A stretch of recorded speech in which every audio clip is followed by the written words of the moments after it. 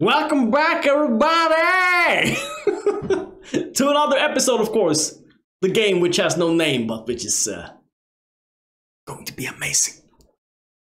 I know it's the worst intro ever. I know. But let's just ignore that intro and let's just jump into the game.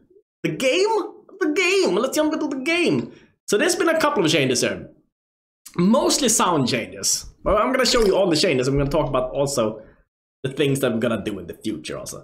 So first of all, we have mana potions and healing potions. They're very unlikely to drop. As you can see, they are both rare drops, so they will drop very, very rarely. But they're kind of nice, but they're not gonna be your main source of healing, so that's why they're not dropping. As you can see also, it replenishes 300 health, but you say, Chris, you have 100,000 health!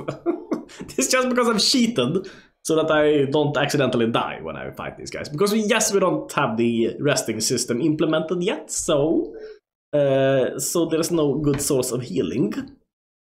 So, these things, all the items have sound effects. And the sound effects, most of the sound effects now are being played on one audio source. Before I used 3D sounds, which I still kind of do, but I have an audio source on the player. Before what I did, I still have this system, but I have them both working at the same time.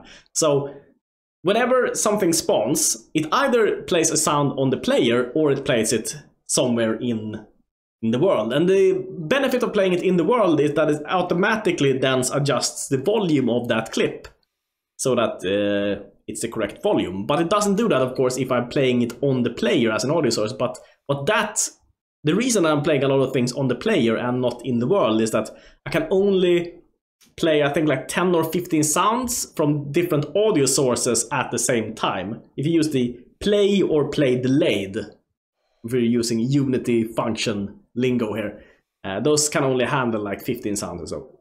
But if you use the play one shot function instead, then you can play almost any amount of sounds. I don't know what the limit is, but I've played like 50, 60, 100 or so sounds, and that works with play one shot. So that's pretty good. So that's what I've done on the sound. Also, very hard to see here. I don't think anyone is gonna realize this, but I've actually reduced the contrast down just a smudge. Why did you reduce the contrast? Well, this was very unintuitive for me, because I thought increasing the contrast would be good, because then you get more colors, right? More difference between colors. But the problem is, with the contrast as it is standard, it's a little bit, it looks a little bit overexposed, in my opinion. There's like too much difference between colors, actually doesn't look good, is what I realized. So if you just go into the post-processing, you can do this on your own project. In most cases, I think just reducing a little bit of contrast, like -10, -20, just a little bit, a smudge, reducing the contrast. This will also brighten the image, but you can adjust that by changing the post-exposure. You can drag it down a little bit to adjust for this, but this makes the image look a much more cleaner, and it's especially visible, I would say, in the skin tones of the character. They look more natural, and it doesn't look as I said before, it doesn't look as overexposed as it did before. So that's one thing. I've added sounds for everything. So these things, of course, now have sounds. We have a drop menu. I think I had this last time. I didn't show it last time. If I right-click on something, I can drop. On regular items, you can just drop them. That's the only thing you can do.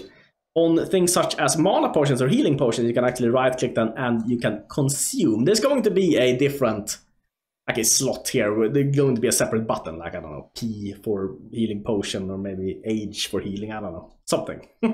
Some shortcut for these things, so you don't have to go into your inventory and drink them from there, because that's going to be a little bit annoying, I think.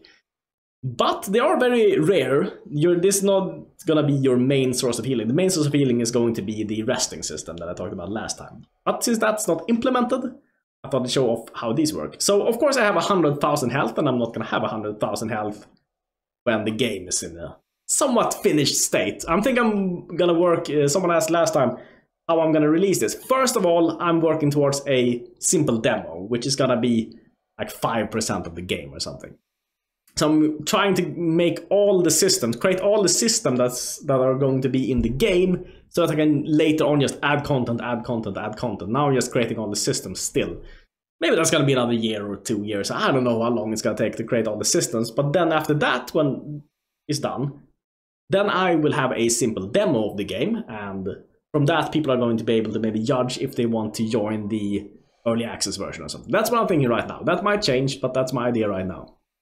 So anywho, these potions here, of course, they have sound. I think it was nice and pretty noise on it. I'm quite proud of these healing potion sounds. And then we can also consume, of course. If you consume a mana potion, you give mana, as you can see, and also give a little bit of orange, because mana in this game is orange.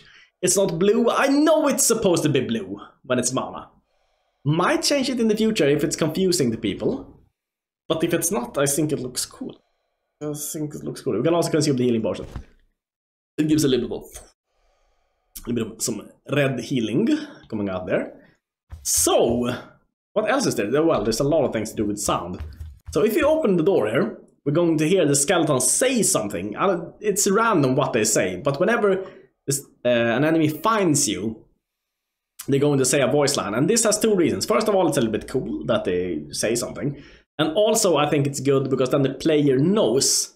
Because it might not be obvious that there are enemies in this room. You might not see the enemy. For instance, he might be up here or something where you can't see him. So then you know that they know that you're there.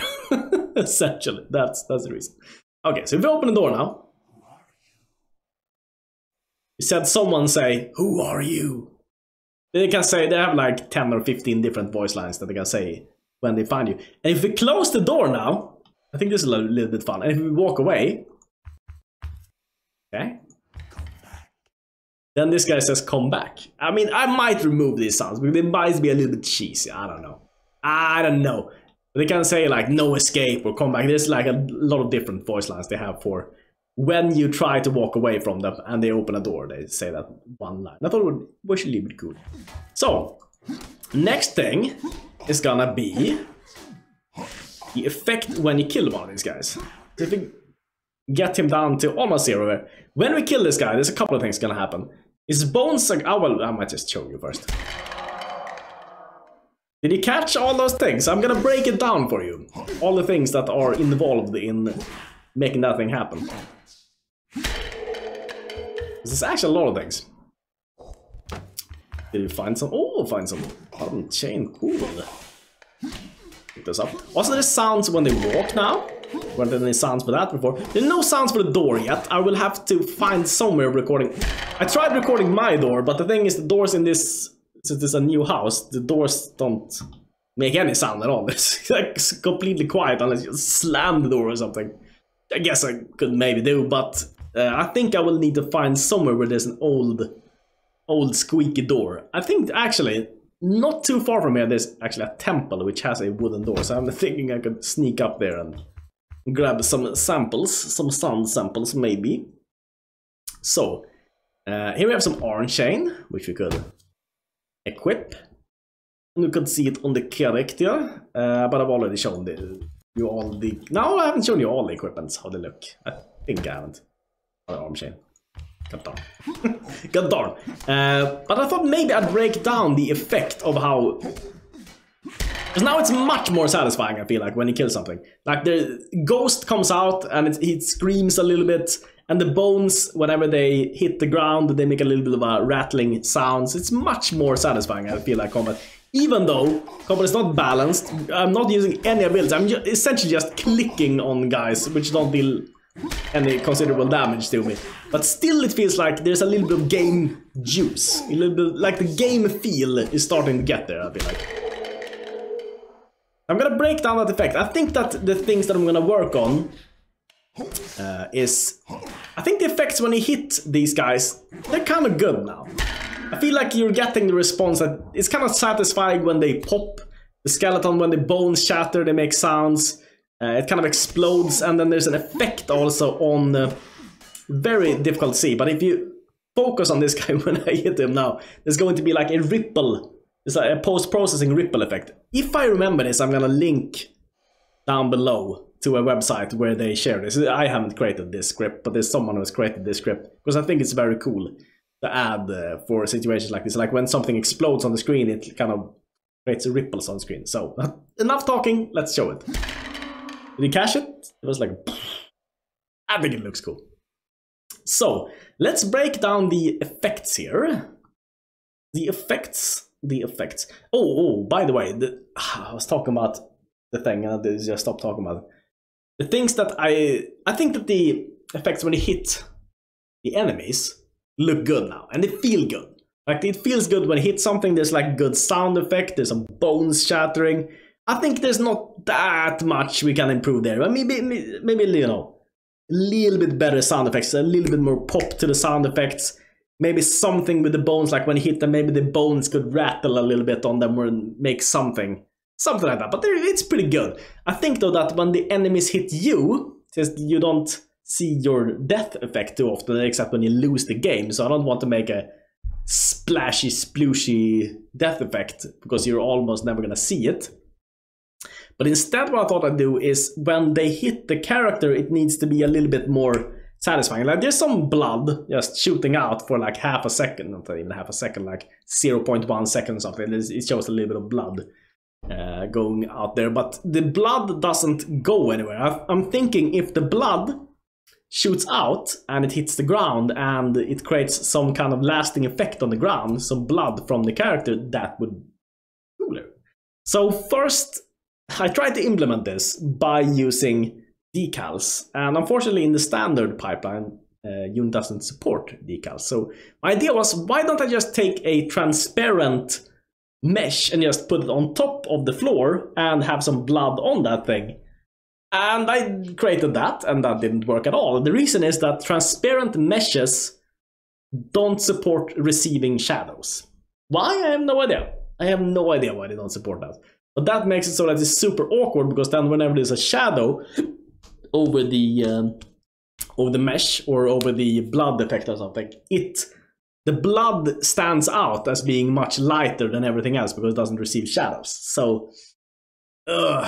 So I need to figure out some way of making it happen. I think I have a good plan for this, but that's probably going to be the next or episode after that when I talk about my solution for that. This episode though, let's talk about how I created this effect of this little thing that comes out there. The ghost that comes out of the skeleton and everything. So there's a couple of parts here. First of all, there is a... Let's see if we can find it. Chris, where did you put it? I don't exactly remember where I put it. Did I put it under something illogical? Yeah, like markers. Doesn't make any sense. Okay. Doesn't make any sense. That's why that's why I know I did it like I did. Okay. So here's the ghost model, as you can see. It's very similar to the player model, but it's a little bit of a different face on it, so... And a little bit of a different physique on it. Just so it looks a little bit different. A little bit different from the player. And then this guy, of course, has a... Yes, but he also has particles shooting out of him. So this is just a standard particle effect using some noise. And kind of a cool thing that I realized with this thing, to make it look a little bit like things are pooling a little bit in the mouth and then shoot out like this, is what I did to achieve that effect is under... First of all, I created some noise, because noise is noise. Oh, that's horrible. That's horrible. Okay, so I created noise that is scrolling a little bit, and then what I did is that I did velocity over lifetime radial minus 1.64. I mean, you're gonna have to tweak this for your particle system, but what happens then is that essentially there's a force kind of slowing these particles down. So if they don't have too much velocity in another direction, they're just gonna pull up, which means that a lot of them is gonna get stuck in his mouth, I can see. Unfortunately, sometimes this happens where they get stuck for a really long time. I want something more like this, like something more like spiraling close to him, like, because he's like vomiting out these spirit particles or whatever. So that's how that is done. And all I do with this thing then is that I take this guy, I animate him, and I move him up a little bit as he explodes out of him. So it's very simple to create that part of the effect. Then what I do, of course, is that when the skeleton explodes on all the parts of the skeleton, there is a mesh collider, and the mesh collider has an on mesh enter, which registers a hit whenever it hits the floor, and that then sends a signal to play a sound. But since we're playing, since we're playing so many sounds, we can't just play the sound at that position. We need to play the sound. I'm using the player as an audio source for all these sounds, and I'm using play one shot to play all these sounds. So that's another part, but then there's actually a third part, and that's the rippling effect, and that's a post-processing effect on the camera. If you're doing this yourself, I might save you 1 or 2 hours because it took a long time for me to figure this out. This didn't work for me initially, this script, and that's because I had my post-processing layer sent directly to camera, which is gonna have better performance, but it's not gonna allow you to use graphics.blit or on-render image more exactly. It's not gonna allow you to do that because it's gonna send directly to camera, and then there's not gonna be anything that you add on top of that. It's not gonna be visible as well. So that's about it, I think. Man, 16 minutes? I hardly did talk about anything, and it's already 16 minutes. That's amazing. I can talk a lot, I guess. The next time, the plan is to make these blood splatter effects. And that's probably gonna be the last thing that I think I need for the game feel. I mean, I need some ambient sound and at some point some music, but it's gonna take a long time for me. I've actually downloaded a program called, what was it called? Cakewalk, which is supposed to make you able to make music I mean, it's gonna take a long time for me to figure out how to make music, but at some point I'm gonna add music also to the game. That's gonna be later. So first of all, we're focusing on adding the blood splatter to the character, and then after that I think I'll polish up the almost non-existing combat system to make it work, because now it feels good to hit stuffs, but we need to also make it the brain part of it. Now it feels like intuitively good, like when you hit there's a good effect, there's some splattering, there's some bones flying everywhere, there's some ghosts coming out, like that part is solid, like the game feel, the juice is there. We're almost there, still the blood effect, but except for that it's kind of there. So I think what we need to work on after that is just making combat be interesting, because it's super uninteresting. Now we just click, click, click, click, okay that thing died, click, click, click, click. There needs to be decisions for every turn. There's like, why do you even have a turn-based game if there are no decisions? We need to add decisions, like maybe some enemies have charge attacks which you need to move away from. Things like that. We're gonna have to try and find a way of making the combat interesting in a mechanical way. That's the word I was searching for. Thank you everyone so much for watching, and see you soon. Hello, Daniel! And you are? It's me, the YouTube algorithm. And well, what are you doing here? I'm just here to take those views. No, those are my views. Oh, I can explain to you, senor. You see, you have subs 0%. And non-subs 100%. That's why you can take all your views. I guess it's time that you check out the little thing down there.